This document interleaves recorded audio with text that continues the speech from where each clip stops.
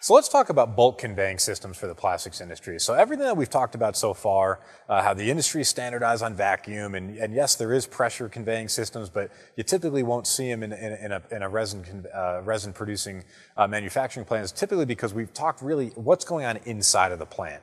Now, with resin prices being the way they are, many customers of ours like to purchase in bulk. So what does that mean for our customers that like to buy their resin in bulk?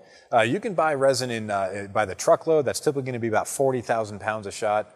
Or you can buy it by rail car if your plant is logistically located near a rail line or close enough where you can have one installed. In this case, it's going to be over 200,000 pounds per every rail car. So we have to find a way of getting that resin out of that bulk transportation and into bulk storage, and that's typically going to be a silo, for example.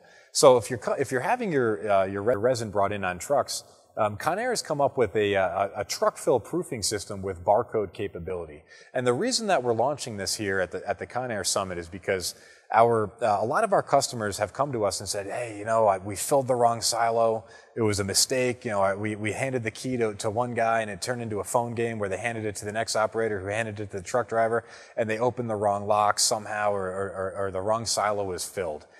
This happens all too often, and that is a very costly mistake because if you mix resin, now you can't use that anymore, or if you layer certain lots on top of each other of the same resin, you may not have been able to plan for that properly, or at the end of the day, you now have to drain that silo out, and that's going to cause downtime in your plant.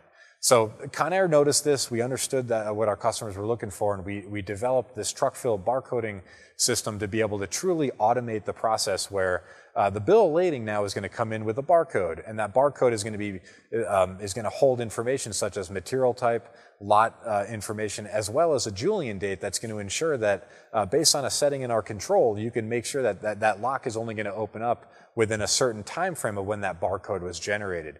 This will ensure that your operators aren't holding on to a bill of lading from 2 months ago to still open up that lock. We're going to make sure that it's always going to be utilizing that bill of lading that comes with the truck to ensure true proofing. This is a really innovative control that we're very happy to be launching here at the Summit. For our customers that bring resin in by railcar, we have something called railcar unloading systems that we can apply to a certain application. Before we get started, I'd like to announce that IPEG has acquired Phoenix Systems Corporation just late last year, right around the end of December. This is extremely exciting for Conair, being one of IPEG's companies, because we're now able to utilize this technology and implement it now into a full product line for Conair offerings. And it expands our capabilities not only with the railcar unloading space, but when I start to get into how we put these systems together from an engineering perspective, we can now implement some of these other equipment to expand our capabilities in the plant, greater throughputs, longer conveying distances, and greater capabilities for Conair's offerings for our customers. Now, there's two different types of railcar unloading system to talk about. A single pump, single motor system and a dual pump, dual motor system. What I've just put up on the screen here is a single pump, single motor system where this pump is generating vacuum for the vacuum side of the system to pull the resin out of the rail cars, conveys it over to what we call a vacuum to pressure transition assembly, which consists of a cyclone and airlock assembly because we're converting that pressure from a negative pressure to a positive pressure system. And then the positive side of that pump is going to pressure convey this material up from that location up into the silos or multiple silos based on the application. Now, these types of systems are economical. They can be sized for certain applications, but they are limited. You are limited to your vacuum and your pressure side variables here because that pump is only one pump. You only have the CFM being generated on the vacuum side has to equal it on the pressure side, and there's no way of getting around that because you only have one pump frame. But in most applications, these types of systems fit to be able to unload rail cars at medium type conveying rates. Now, the most versatile and flexible type railcar unloading systems would be what we call a dual pump, dual motor system, where if you look on the image I just brought up on the screen, we isolate the vacuum system from the pressure system. Now, they are connected because we still are doing that vacuum to pressure transition assembly with a cyclone to bring the material in. It gravity feeds down into an airlock, and that airlock's going to meter that material onto the pressure side.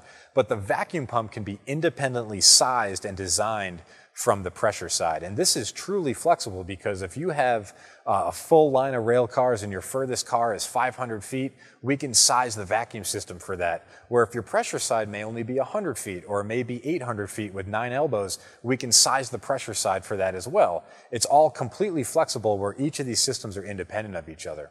Now, the other item to talk about with systems like this is they can be broken up. So even though I started this with rail car unloading, but now what happens if you have a surge bin and you'd like to, if you're generating a lot of regrind, you have a central regrind collection system, pulling all your regrind off the floor into a central surge bin, and you'd like to blow that now out of your plant up into a silo. We now can take the pressure side of this equipment from our Phoenix Systems acquisition, and we can now apply that pressure system and blow that material up now into that silo, all within the Conair family of equipment.